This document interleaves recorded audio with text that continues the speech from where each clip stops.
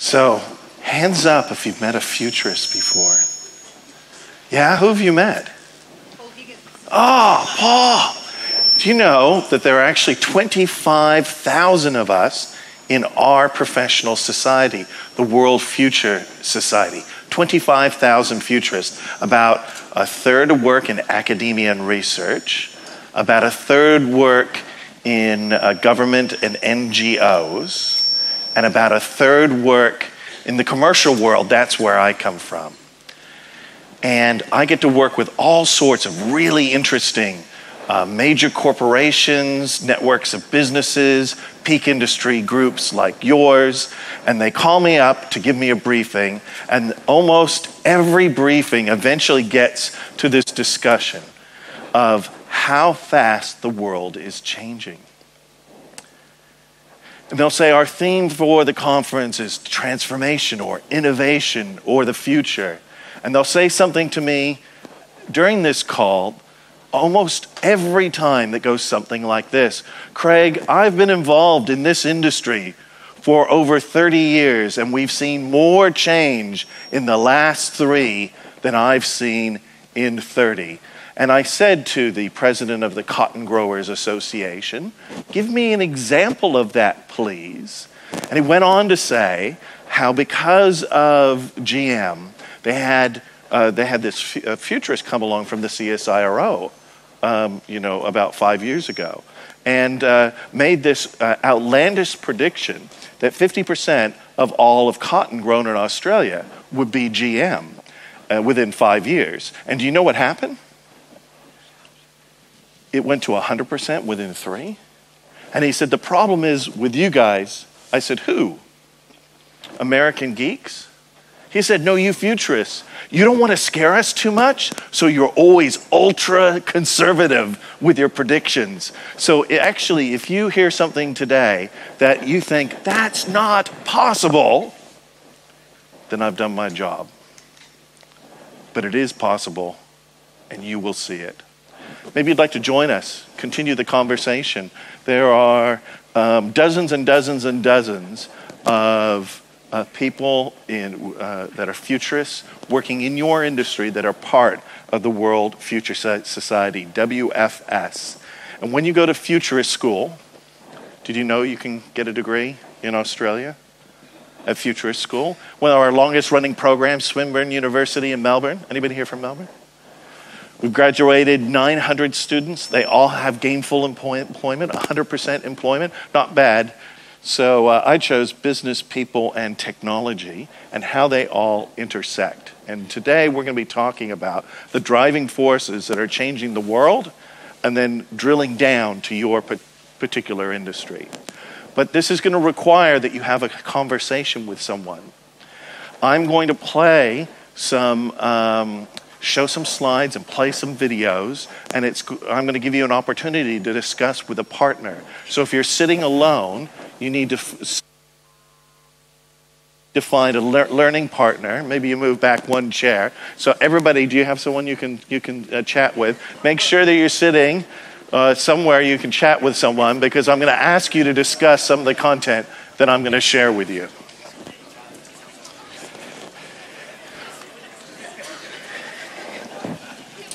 This is called, I went back to school to study accelerated learning, specifically for adults. And what we found, how adults learn is a little bit different from kids. That adults have to have time to reflect on what they've learned so they can embed it into their long-term memory. Even if it's just 30 seconds, your retention level goes up 88%. Who would like to try this? Would you like to try this? Would you like to accelerate your learning and amplify your learning by 88%? Or should I skip over this part? No? Okay, let's have a go. So what I'm going to do is I'm going to play a video called Did You Know? And it was produced by one of my colleagues from the World Future Society. And it looks at the major sociological, technological, and business models that are going to emerge by 2028. And the reason that they chose this date when they produced it at the end of last year is because if you have kids and they're entering school last year, then this is the year that they'd be graduating. So, are you ready? You've got your task. I'm going to play the video. It's just 2 minutes and 18 seconds long. And then at the end of it, you're going to turn to your learning partner. You're going to turn to your learning partner and you're going to ask them, what was the most interesting thing that you saw in the video? And then you're going to swap. You're just going to have a little discussion. I'm going to give you about 45 seconds to do that. You got the task? Here we go with a little bit of accelerated learning, looking at global worldwide trends with Did You Know That in 2028?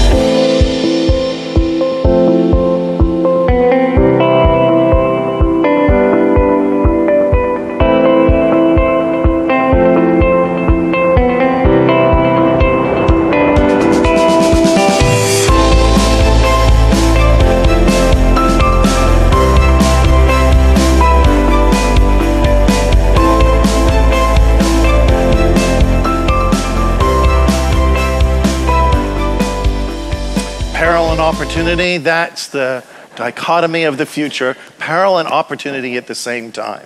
You are either being disrupted or you're the disruptor. Which will you be? Time to discuss with your learning partner. You have 45 seconds. Your time begins now. What was the most interesting thing that you saw? Wow, what a thoughtful crowd. What was it? Just somebody share. Who would like to put their hand up? What was the most surprising thing to them? Yes, here. At 63, I'm pleased. In 28 years, I could go past 100. Yes, and many of us will. We're extending the average human life a year every 2 years. My friends that are medical futurists who know a lot more about this than I do say within 5 years, we'll extend human life a year every year. And what will the world look like because of that? Somebody else over here. Yes. Yeah, who would have thought that Spanish would be the second largest spoken language? And it's not because of the population, but it's how the language lasts through generation. I have many Spanish-speaking friends in Sydney. We go out for salsa dancing and burritos with pulled pork in them. Yum. Yum. And I'll say to my Spanish-speaking friends, what generation are you? And they'll have to figure it out in their head. And many of them are 4th and 5th generation still speaking Spanish at home, as opposed to my friends that are just the first generation in Australia, and they've lost their mother tongue in one generation. Spanish goes 4 or 5 generations. If you'd like to know more about this, there's a group of futurists at the United Nations that follow the spread of language. You just go to UN research and you'll find it. And Australia used to be in charge of this. A great futurist by the name oh, well, now it just went like that. Keith. So, did you see that it was predicted that we would be able to store all of the internet on strands of DNA? Well, this is just from a few weeks ago, just about a month ago. Microsoft is buying its first 10 million molecules of custom DNA from a San Francisco startup to store everything on the internet. Genetic modification, when it comes to data scientists and your industry, will be a recurring theme throughout food globally and in the IT space. And if you'd like to know more about this, I don't have a lot of time in my speech, but if you'd like to follow up and learn more about this, a great colleague and teacher of mine by the name of Peter Diamandis wrote a fantastic book in 2012 called Abundance, The Future is Better Than You Think, along with his partner Stephen Kotler. And it talks about the 8 exponential technologies that will change every industry in the world and the 10 biggest problems that we have in the world, including education, energy, equity, equal rights, and talks about how these exponential technologies will solve the world's biggest problems. It's a great, optimistic view of the future. You can get it as a book or an audio book, or you can go onto TED.com and see the 20-minute video version of it. Just type in abundance, the future's better than you think, and you will find it. This is your homework to do if you want to become an optimist about the future. The exponential technologies that will change every industry, including yours. And I know I'm going to read these off to you, and you're going to go, how could those possibly change our industry? Are, number 1, infinite computing. 2, sensors and networks, robotics, 3D printing, synthetic biology, digital medicine, nanomaterials, and artificial intelligence. And we will come back to these shortly, but I want to show you how quickly they are changing every industry first, and then what it means to you as an industry group. I work with startups all around the world. Many of them are now valued at more than $1 billion. More than $1 billion. Some of them are valued at more than 10 billion, more than 20 billion. Some are valued now at more than $60 billion, and they haven't even listed on the stock market yet. There's actually a $1 billion startup club.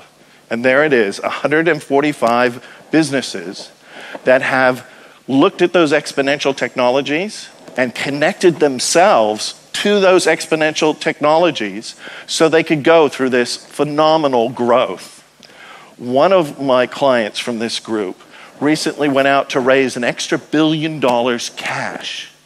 And I asked them, how are you possibly going to raise an extra $1 billion? And they said, we are giving our potential investors one metric, one set of data.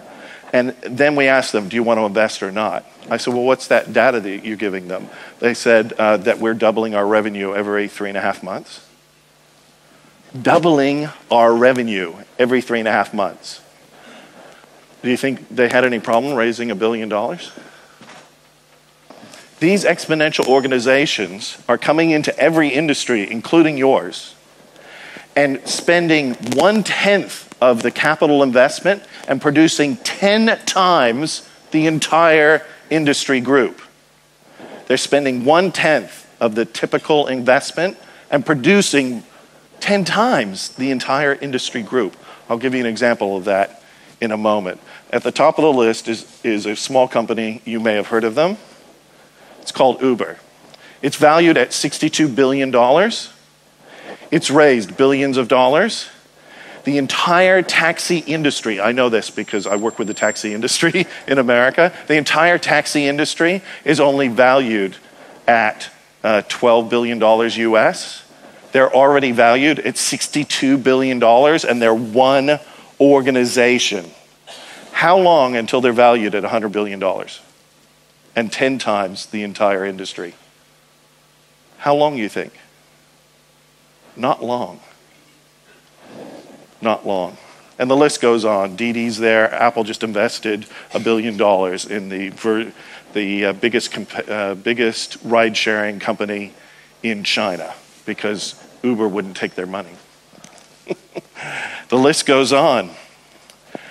There's DJI, a drone manufacturer that couldn't exist 4 years ago because we hadn't sold billions of smartphones that drove down the remote sensors, tilt, shift, accelerometers, GPS, infrared cameras, and so on. Because we sold billions of smartphones, now they can manufacture drones, and now you can get a drone that I fly around in my house, fits in the palm of your hand. It's $25. It's a toy.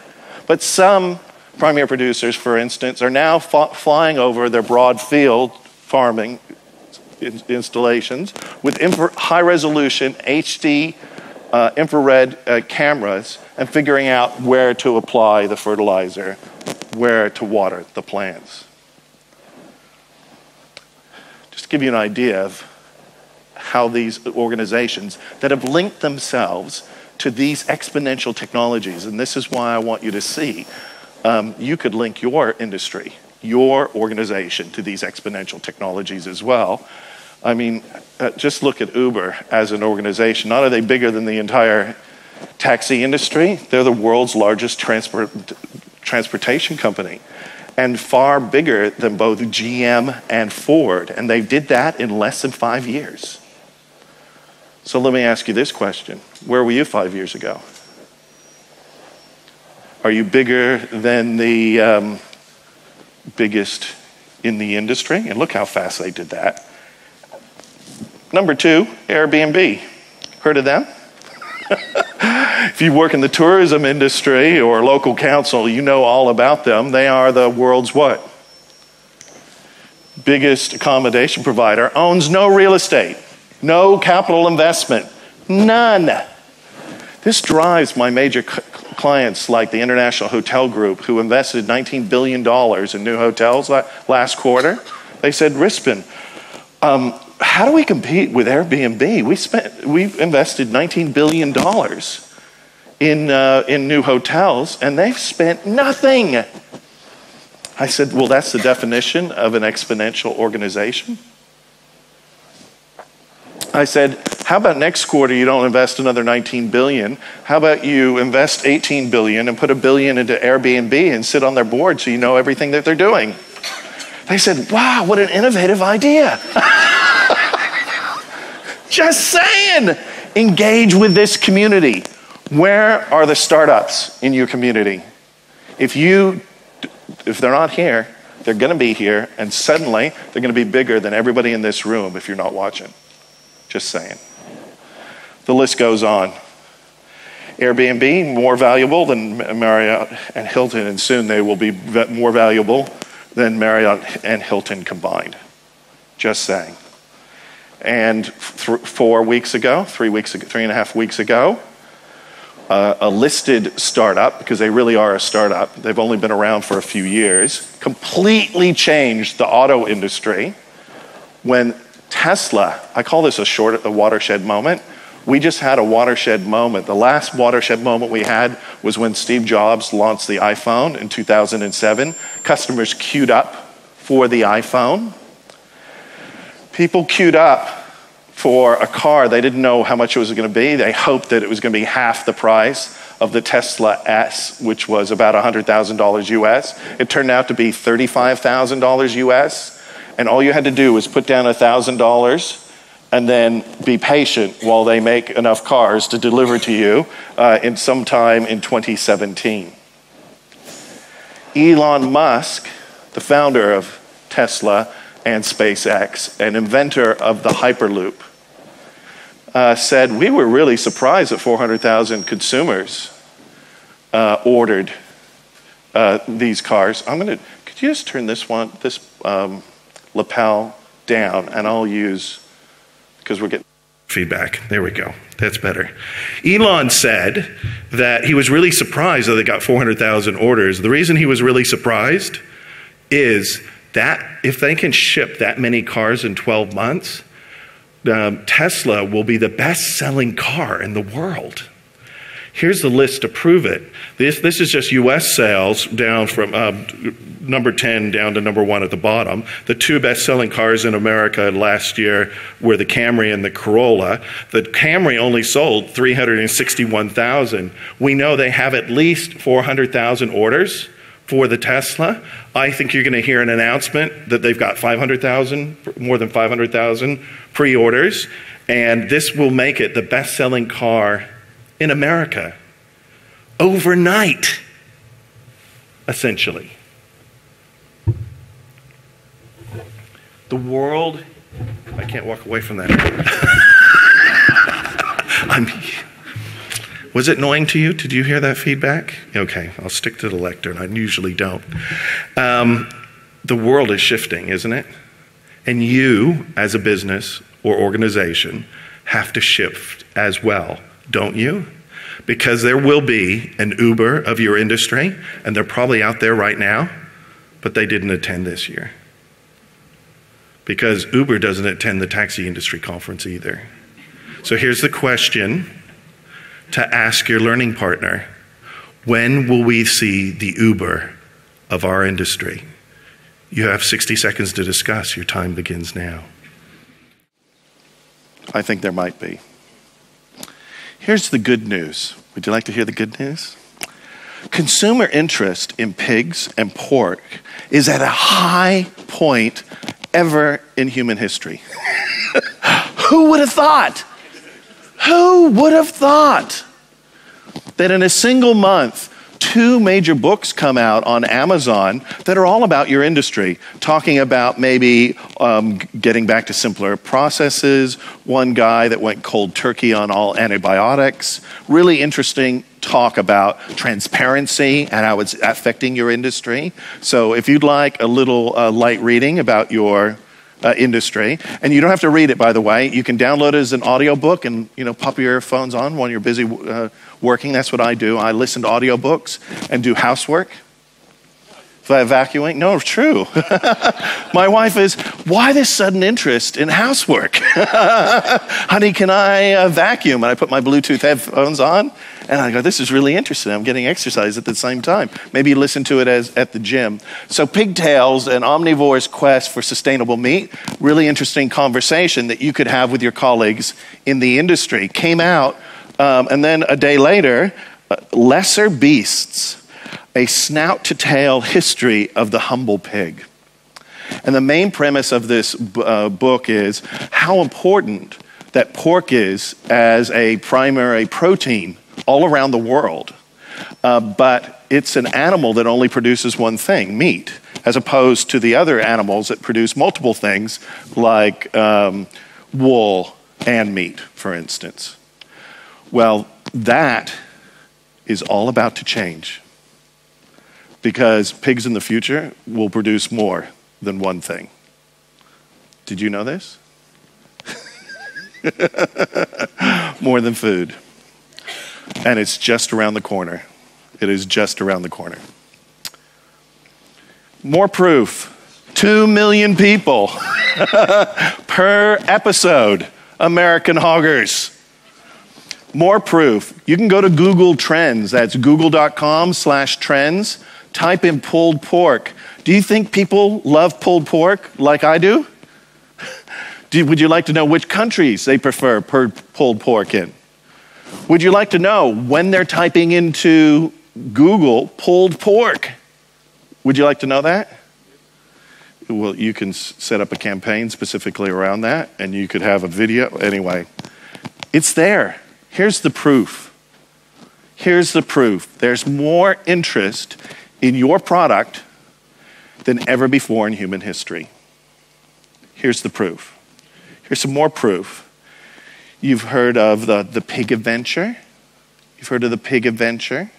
Pig adventure is a small facility where consumers are going along, they're driving off the freeway, they see something that's listed on TripAdvisor that's got 224 reviews at 4.5 or 5 stars. If something has over 200 reviews on TripAdvisor, and if it was on the Gold Coast, I would go there.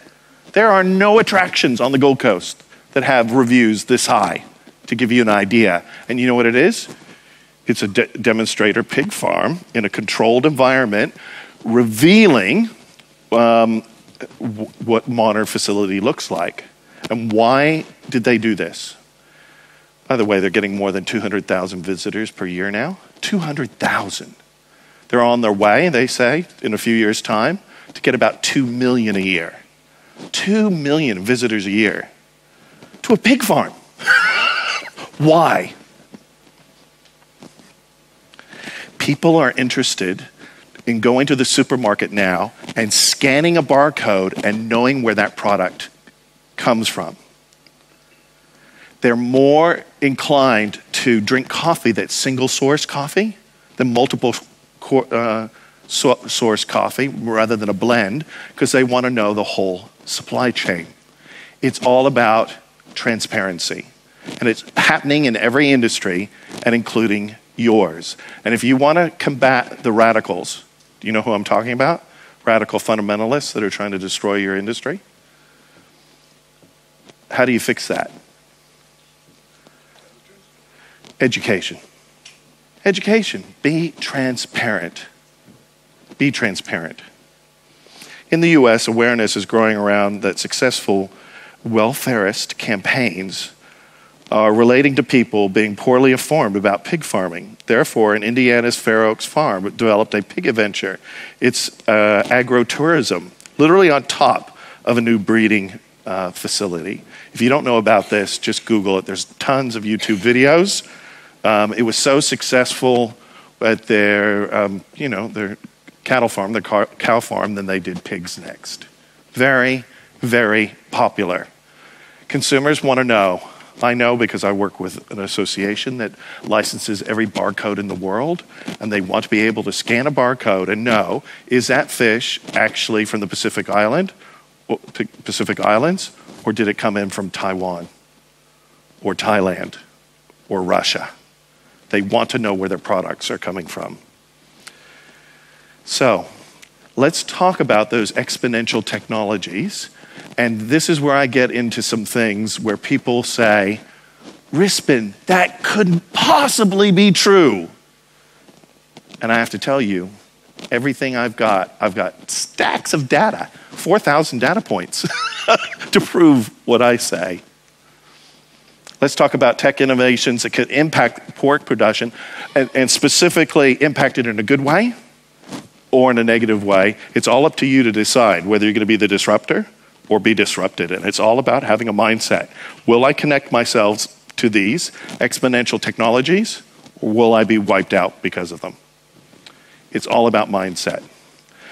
Just reminding you, do you want to take a snapshot of that just before I go on? What the 8 exponential technology, I've uploaded my slides to LinkedIn so you all can get them from LinkedIn, but you just want to grab your phone and take a picture of that so you don't forget it. Infinite computing, sensors and networks, robotics, 3D printing, synthetic biology, digital medicine, nanomaterials, and artificial intelligence. Have you got that? Do you look at that list and you go, how could that possibly impact us? I'll start with you. I'll start gently. Because I know you've heard it all before.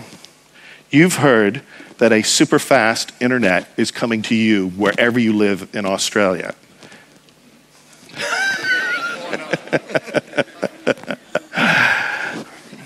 You may have even heard that our current prime minister wanted to cancel the launch of the satellites, but he couldn't. So a $2 billion investment. I know a little bit about satellite technology. I've worked in this industry for quite a few years. I know the satellites that are going up, and I know that canceling the project now would cost them $2 billion. So it's going to happen, and it's just happening now. You're going to look at some of these technologies and go, we can't participate in that world, Craig, because we don't have an internet connection. That is all about to change. And by the way, these satellites run on batteries, and in 16 years, they'll fall out of the sky. So unless they stick up more satellites, in 16 years, it's going to be gone. So make good use of them while you can. I know you've heard it before, but this is reality. I know about satellites, and I'm thinking about moving to the country because I can't get a fast enough connection compared to this. I've tested it myself. I would love to have a 5 gigabit upload so I can upload my YouTube videos faster. I'm thinking about moving to the country. I'm telling you. And I'm going to get 4 satellite dishes. And I'm going to tie them all together. And I don't care if it costs me $100 a month per dish. It's worth every single penny. And then I'm going to put an antenna up on my property, and I can go, I don't know, 150 kilometers now with an antenna on my property. So I've got Wi-Fi across my entire property. It only costs a few $100s these days. It's coming, and it's going to be everywhere.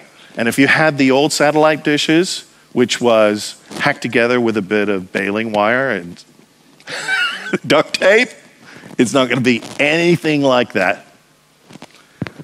They already have it in Thailand, and it rocks. It's fantastic.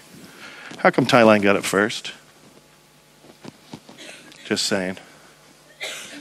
Did you see this? For those in remote areas, change is in the air. If you live away from major centres or in small local towns, then internet help is not far away, thanks to the $2 billion NBN SkyMuster. It promises speed and a whole new world for regional users. The largest investment in rural and regional telecommunications infrastructure in our lifetime. It's a game changer. It'll affect how people work, how they live, and how they learn. This game changer rocketed into orbit in 2015. Another satellite will be launched in a few months to provide additional capacity. Capacity that is expected to service 400,000 homes in remote areas. People have had a really tough time accessing data or using the internet properly without interruption. Simon and Carleen Barton only live 25 k's from town, but for years they've struggled with poor service. We have lots of issues with pages dropping out and having to reload, and you just never know whether something's been sent, or whether you've got to do it again. Carleen often found herself driving into town just to upload a video for work. We have a website, we like to sell stock online, and so we find it very difficult to be competitive. It's going to be wow, and we're not going to be looking at movies or anything like that. We're just going to be excited to be able to get in and do what we do. Those in our regional cities may in fact be jealous. SkyMuster offers speeds 4 times faster than ADSL, which means catching up on that favourite TV show or making a vital Skype call will be easy. The country people for the first time will have a better service than many, many, many city people. If you're not in an area that is due to be serviced by NBN's fixed line, then you'll be eligible, which is the case for thousands just on the outskirts of our cities and towns. There's never been a more exciting time to be a regional or rural internet user. Customer installations get underway this April and plans start as low as $34. You'll just be excited to load a page by the sound. Absolutely. Evie Madden, Prime 7 News. The biggest investment in rural and regional telecommunications in the history of your lifetimes, and you'll never see it again. You've only got 16 years. What are you going to do with it? You've only got 16 years. Discuss with a partner. You have 90 seconds. What are you going to be doing with all this added bandwidth? You have 90 seconds to discuss. What are you going to be doing with the bandwidth? I'll tell you what I'll be doing with it. Infinite computing and artificial intelligence. The cost of doing computing now is rapidly approaching the cost of zero. To store unlimited photos, for instance, on Google Photos, the cost is, do you use Google Photos? Unlimited photos, how much does that cost? It's free. Yeah.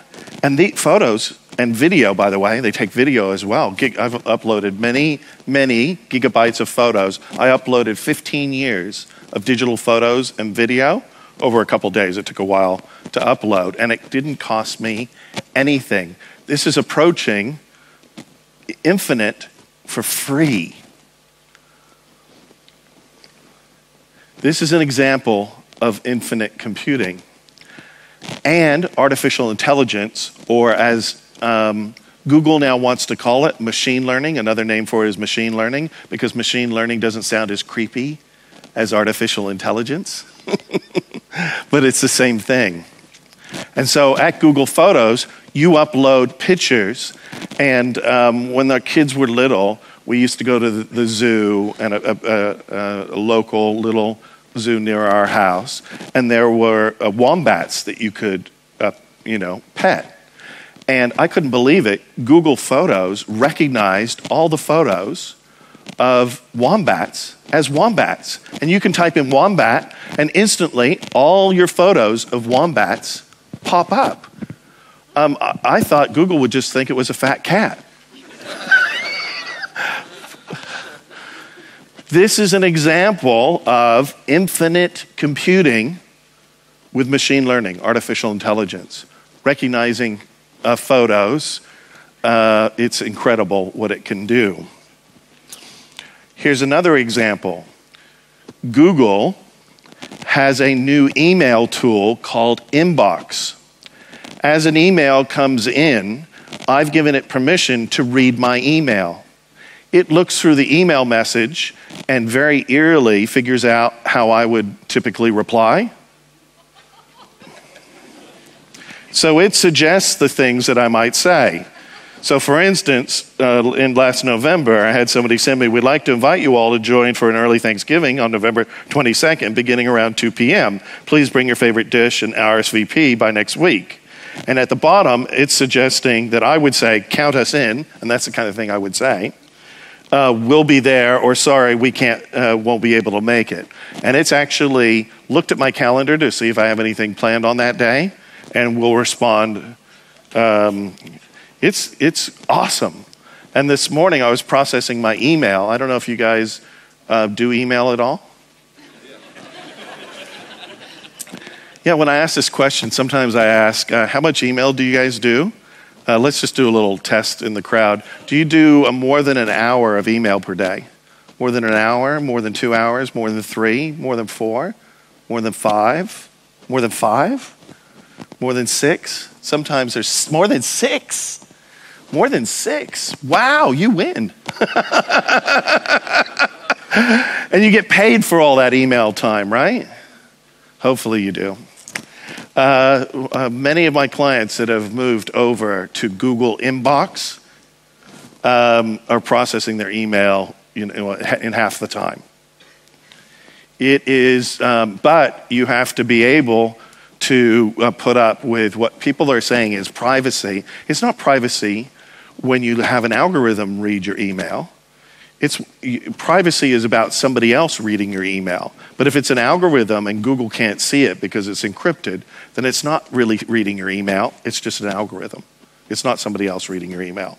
Although the NSA can do that anywhere in the world. Just saying, yeah. Some people don't want to get this thing Google just announced called a Google Home, and it's a little device that's coming out in a few months' time. You can put it in your home, and anywhere in the house you can just say, okay, Google, check my flight back to Sydney, and it will respond. And people are like, oh, but that's really creepy because the microphone has to stay on full time. People could be listening to you like law enforcement. And I have to tell them, I go to law enforcement conferences, and they can already do that. You think I'm making this up. I mean, just think about it. This Google Home is just another Android device, and you probably have an Android device or you have an Apple iPhone, and it already has a camera and a microphone in it. If they wanted to listen to your conversation, do you think they couldn't? Just saying. Yeah, all the telcos in Australia actually sell this as a service to the police, and they make hundreds of thousands of dollars. Just saying. So there's a big shift away because Google championed the cloud.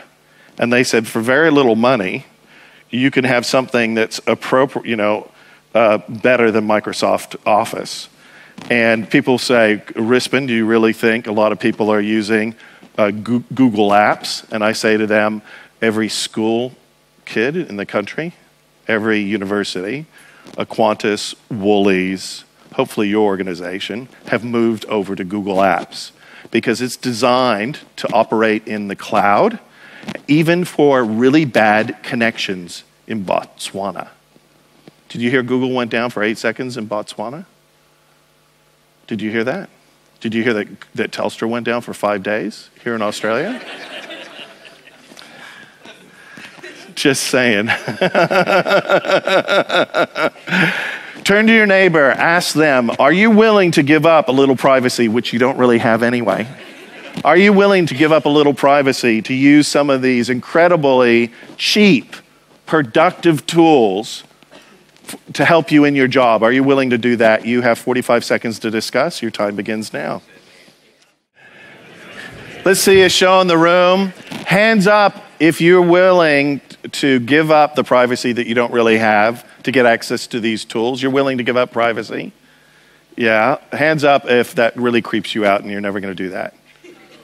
No. I haven't found anyone that would, that won't be on Facebook or sign up for Google. People are willing to exchange privacy for a service that makes their life better or connects them to their grandkids or what have you. I have yet to see, there's only very few people that say, I won't do that. So, imagine if we had every business, every pig farm, every supplier, every outlet, all connected on the same network across the country. How long until that happens? About 24 months. Got your order in? Got your order in? If you don't have your order in, you're not in the queue. Have you got your order in for Sky Muster? Yeah? Put your hand up if you got your order in for Sky Muster. Really? Do you know there's a waiting list? And you could be waiting upwards of 2 years if you're not on the waiting list. Put your hand up if you're going on the waiting list right after this session. Get on the list. I'm on the list, and I don't even live in the country. I use my buddy's address. Because they don't know where the satellite dish is, so I'm just going to move it to my house in Sydney. Oh, did I say that? Can you edit that out of the video? Imagine then we have a network, and if we trusted our colleagues to say to us, I'd be willing to share what I'm doing in my piggery with you, so we could have a benchmark for the entire industry as long as you anonymized my data, so we could all grow together. Not that you could look at my farm and see what I'm doing to compete with you, but generally we could see how the industry is going right now in a real-time snapshot, and some people that are producing great results could share it with the rest of the team. Isn't that what this association is really about? It's about learning together? Imagine if we connected sensors and networks, sensors to these networks, and we said, in our association, what we decided to do is to be open and transparent, but anonymized, and I'd like to participate. I'm opting in to connect real-time sensors on my farm to my financials and share it with the industry group so we can help one another. Who would do that? Who would not do that? Who doesn't want to put their hand up? Very many industry groups that I deal with now do this. You know who's done this in this country? All the lawyers. All the lawyers got together and they've made their financials transparent to their colleagues to help their industry. I'm not making this up, am I? Yeah, just saying. And we're about to have low-cost sensors that you could attach to the ear of, I know you're already doing this, but wait until it does everything. Attached to the ear of that pig, and what is it going to pick up? It's going to smell disease. CSIRO's already got a patent on this. It's going to smell disease. It's going to know the CO2 output. It's going to know the oxygen intake. It's going to know the efficiency of converting that feed to that out through the CO2 gases coming through their skin. You're going to be able to monitor every single animal in real time. Because every government in the world is talking about food security right now, aren't they? And they want to be able to track all the way back to your farm if there's a problem. You're going to have to do this anyway. Can you jump on top of it to begin with? Let's talk about sensors and networks. It used to be really, really, really expensive to be able to scan something and get data. In fact, it used to cost hundreds of thousands of dollars for something called near-field IR scanning, where you could take a bit of a single grain of wheat, scan it with a mass spectrometer, and it could tell you everything about that single grain. This used to be really expensive. It now costs $100. Imagine if you had one of these sensors on your farm. Have a look at this. Invented by some smart people in Israel. The technology at our fingertips can help us do amazing things. It can help us navigate the world, know which restaurant to book tonight, or know what song is playing on the radio. But when it comes to the actual stuff around us, if you're not sure or just don't know, well, you're on your own. I'm Damien. And I'm Dror. We're excited to introduce SIO. SIO is the first molecular sensor that fits in the palm of your hand. It scans the molecular fingerprint of an object and provides relevant instant information about its chemical makeup. You can use it to log the chemical fingerprint, record it, and share with your friends. Imagine if there was a way to know which watermelon is sweeter. When is that avocado going to ripen? How many calories, carbs, or proteins are in that shake? How your plants are doing. Imagine if there was a way to know the chemical makeup of everything you come in contact with. The applications are endless. SIO uses this tiny optical sensor called a spectrometer, which absorbs light reflected back from an object and breaks it down into a spectrum. The spectrum is then sent to our cloud for analysis, and our algorithms sends back the result to your phone in real time. Spectrometers are used today in labs around the world, but they're too large and expensive for everyday use. To fulfill our vision, we need to make a tiny spectrometer that can be mass-produced at low cost. We recruited an amazing R&D team that redesigned the sensor from the ground up, using low-cost optics and advanced signal processing algorithms. It took us 3 years and the effort of many talented engineers to create our sensor. We now have a working product and several applications with many more to come. When you back this project and order your own SIO, you get apps for scanning food, medicine, and plants. With these apps, you can begin exploring the world around you. With any app, the more you scan, the more SIO learns about the things you really want to know. SIO is our latest design, and we're ready to take it to mass production. What I find exciting about SIO is that it empowers us all to explore new frontiers right under our noses. You don't have to be a scientist, you just have to follow your curiosity. And every time you scan, you're helping to build the world's first database of matter. That has tremendous implications for research, for medicine, for education, for our food system, and for our environment. You can also get our development kit and build applications of your own. Back our project, join our community, and start to SIO.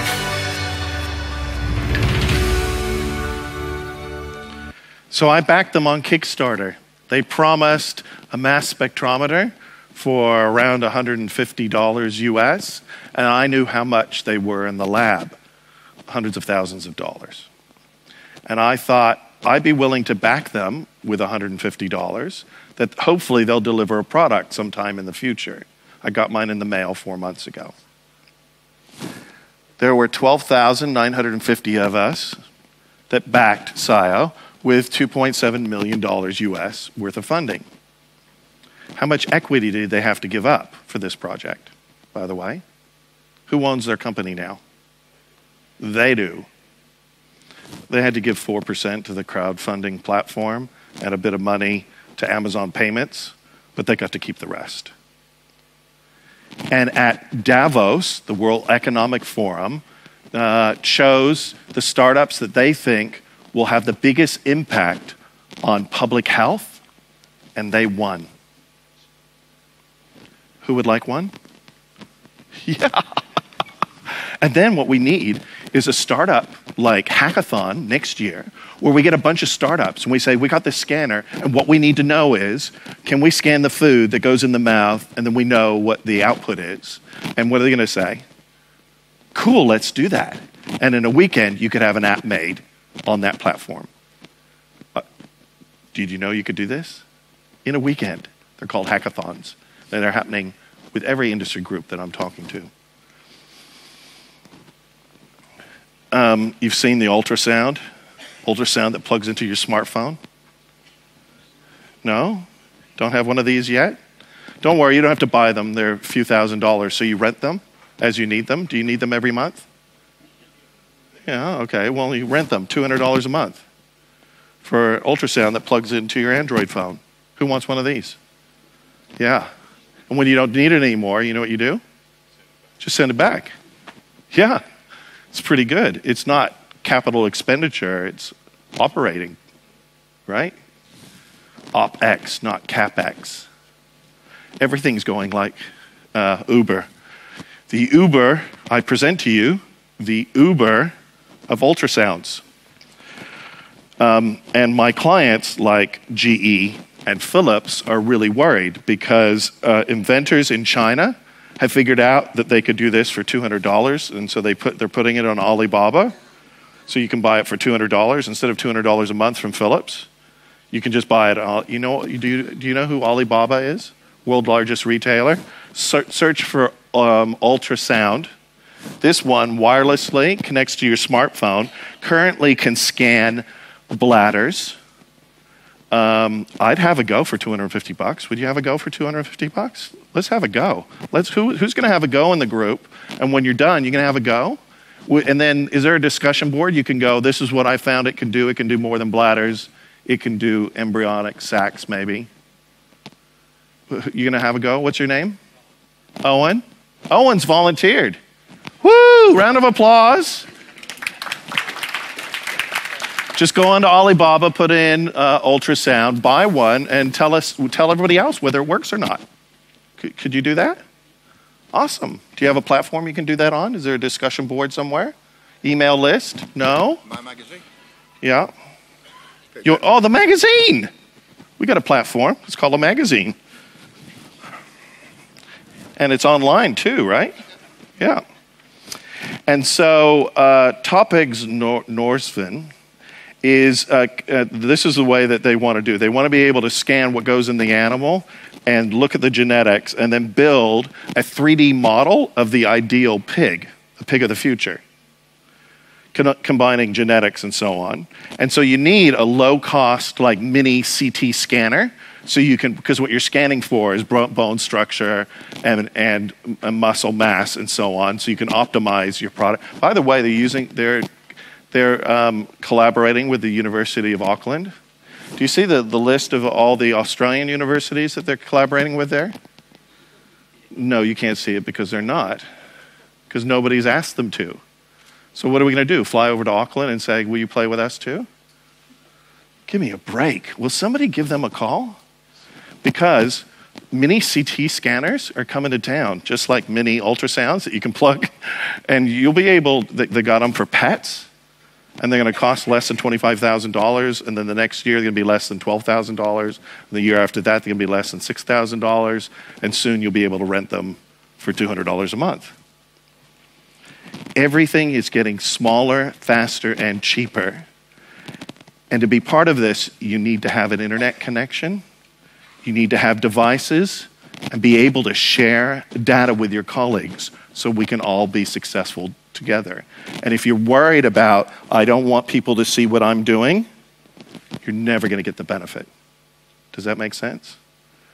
Okay, time to discuss with your partner. If we had access to this kind of technology, would we be willing to share? What would we share? How do we do this? You have 45 seconds to discuss. Somebody asked me, why is it so small? It's a veterinary application, right? It's not for humans, although there are some hospitals that are using this for doing an instant CT scan of newborns. Incredible tool. Next is 3D printing and robotics. Do you think this has got anything to do with your industry? Yes, but not the way you think. Clearly, within the next few years, you will have a small industrial 3D printer on site And if something breaks, you're going to go to a worldwide database, you're going to find the part, you're going to print it out in a wood or ceramic or metal or plastic and replace the part without calling the service rep to come out. Clearly, right? Clearly. But that will just be a little application, and that's simple. What if we scaled up 3D printers? Like the guy from Airbus, I was doing some work for Sydney Airport, and the futurist in-house at Airbus is talking, they're redesigning Sydney Airport right now, I don't know if you've heard, and the futurist from Airbus says to Qantas, you're going to want to make your hangar slightly bigger so we can build the giant 3D printer that's going to print your next generation of aircraft. And, you know, the people in the audience, the airline industry, kind of chuckled and thought, that's funny. And his reply to the chuckle was, you know, we are printing replacement parts for everything on your current Airbus 380, except the fiber optic cables. We haven't figured that out yet. And in a few years' time, we'll figure that out. Because, I mean, you're flying around now in jets whose the blades on the jets are being printed at Sydney Airport. Did you know that? Just saying. Are you flying home? Because you must trust it. But imagine if we scaled it up and the big 3D printer could come to your place and you went to a database of a building that you wanted to put up, and it put up a building in a day. Yeah, pick you. Yeah, somebody needs to put their hand up. And we need some university like Newcastle University. They've got these giant 3D printers. They're very good with robots. They did all the robots for BHP at their Mine of the Future, where they don't have any drivers anymore driving their... Do you know about this? None of the trucks are driven by humans anymore because they were being harmed. So they've got entire mines now with nobody on site.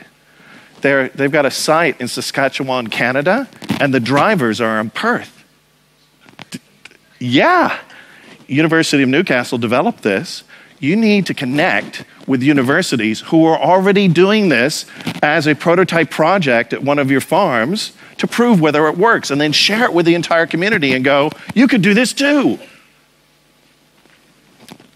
So, tell me what you think this is going on here.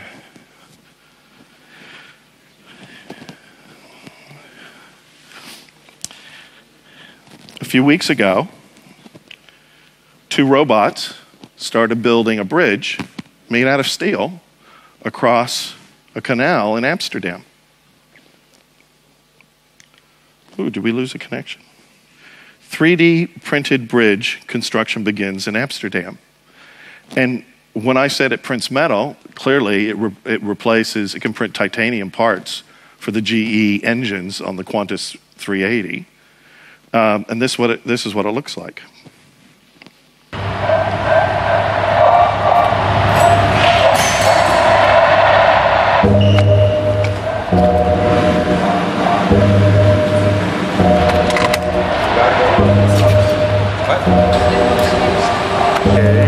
Speed.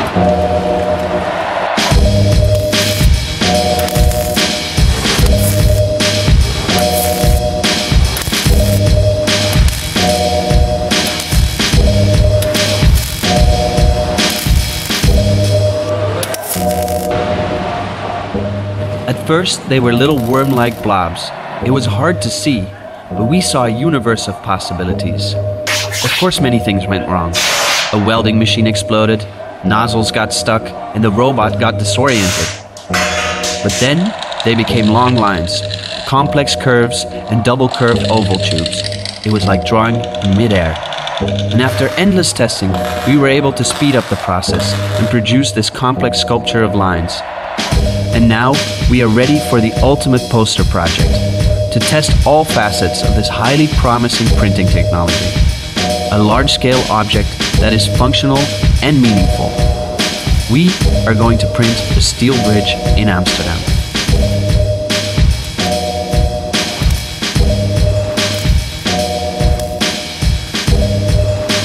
They said, we're going to print a steel bridge in Amsterdam. They put it on YouTube, and companies from around the world turned up to offer support. Because they put a flag in the ground, this is what we want to do, and companies from around the world turned up free of charge to help them realize their dream.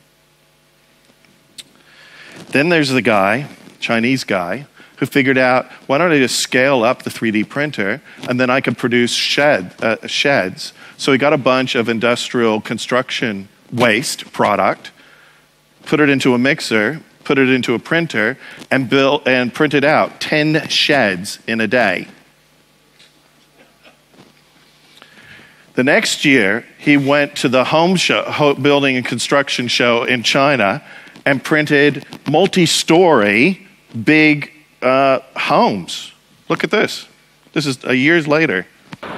This may look like an average home, but get a little closer and you'll see the multiple layers that created this 3D printed villa. It's part of a display in eastern China showing the latest feat in innovative construction, and includes this 5-story apartment building thought to be the tallest 3D printed building in the world. We transfer the design of the house we want to the printing machine, and then the ink is sprayed layer by layer. For this 1,100 square meter building, for instance, which has 3 floors, it took us 1 day per floor.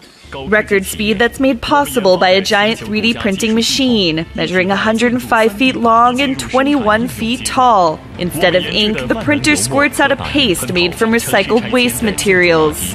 With larger homes like this villa costing about $161,000 to produce, many are saying it could be a game changer for the construction industry.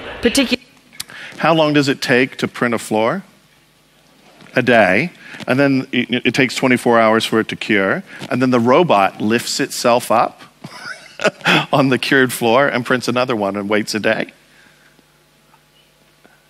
This is not science fiction any longer. This is science reality. The whole world, the entire manufacturing community, will be shifting to what we call additive manufacturing. In 10 years' time, 50% of all of manufacturing will be additive manufacturing like this. And you know us futurists, we're very conservative with our estimates. Then there's the robot Bricky in Perth, just to make the house for you.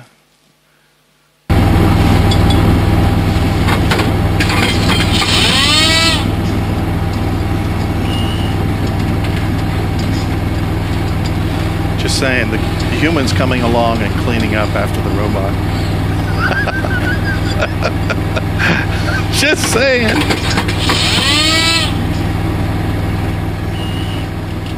There are universities in Australia where students are building these things right now.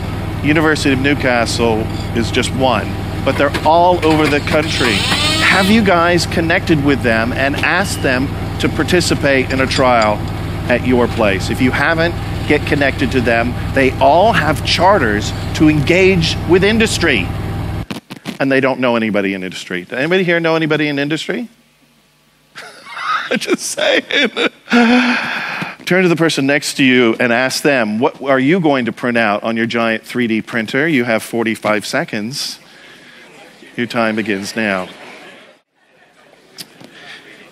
Synthetic biology and digital medicine, and I have to say I'm clearly biased in this area because my 19-year-old daughter has chosen this as her field of study. She's doing a degree at UNSW right now. It's a 5-year degree where it's a 2-part degree. You get a bachelor's and a master's in bioinformatics, biomedical information, biomedical engineering, and it is right in this area, synthetic biology and medicine. But it's directly related to your industry because you have a product that right now produces one product. Read the book. You don't get wool from your pigs, do you? Not yet. Just saying. With genetics, anything is possible. And my daughter's really excited to get her desktop printer that she's getting soon. She's on this biomod team that's going, a Harvard contest, going to Google's headquarters in October. She's really excited. Her little 3D printer will print new life forms with new DNA that she will edit with a program on her computer. You think I'm making this up, don't you? This will change your industry forever, and it's just over the horizon. Literally over the horizon. But the goat industry is ahead of you. You may have heard. They've worked with industry and the defense industry specifically, public safety and defense, to produce goats that produce silk. Have you seen this?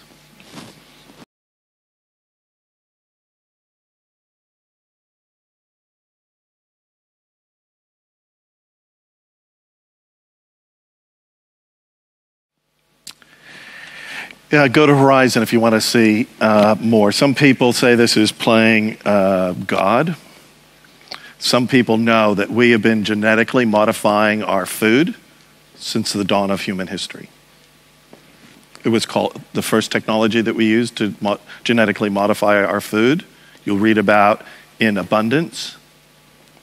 What technology was that? Helped us survive the last ice age. Fire. What comes next? Genetically modified pig farms could grow 100,000 organs per year for human transplant. I don't know if you heard, we've had a huge shortage for kidney, lungs, and heart. And pigs are ideal for producing this. A pig's heart, I'm told, is very similar in structure to a human heart. Now, you might think this is crazy, but the esteemed medical journal, Nature, had a cover article on this a few years ago. And one of the richest self-made women in America, at number 35, Martine Rothblatt, worth almost $400 million, has made it her personal mission in life to produce pigs at her facility that will produce human replacement organs. But not just that. Whole organs, medical devices, cell therapy, human therapies, developing gene therapy, nuclear transfer. It's a whole ecosystem, and it's coming soon because there's about 30,000 scientists at universities working on this around the globe right now. It's just around the horizon. And soon you will have two products from your pigs. One will be meat, and the other could be medicine. I know this is really sort of mind-shifting ideas, but people are already working on that. You can see what they're doing with the goats. Last conversation to have. Are we going to be part of this industry and be the disruptors, or are we going to be the disrupted? You've got 1 minute to discuss. Your time begins now. People have already been asking me, where is a copy of my slides? I don't know if you're on LinkedIn, but if you're on LinkedIn, just search on my name. I've already uploaded my slides. Obviously, I can't upload gigabytes worth of video, but if you put in goats and spider milk, you'll find the Horizon program. This certainly isn't the end of the conversation, although I will have to rush off to get a 4 o'clock flight, I'm afraid. But this is just the start of the conversation. There's a whole bunch of things that I'd love to share with you, and this is going to be a big surprise to you, but you're going to get an email from my office, and it's going to give you a phone number or a website you can dial into. For the next 12 months, you can ask me anything. And you know what you should be asking me? Who's going to help us with our benchmarking? You know, where we share our data. Who's going to do the scanner? Who's going to print the 3D shed? Let's have a conversation about that so I can connect you to resources that are already out there that would love to work with you. The startup community and the research community that are looking for industry partners right now. The government has said to them they have to do this. They have to do this. This is not the end of the conversation. 12 months of call Craig and ask him anything. It's on a Monday afternoon, fourth Monday of every month at 12 p.m. Ask me anything for the next 12 months. I really love to help you. Thank you so much for the opportunity to work with you.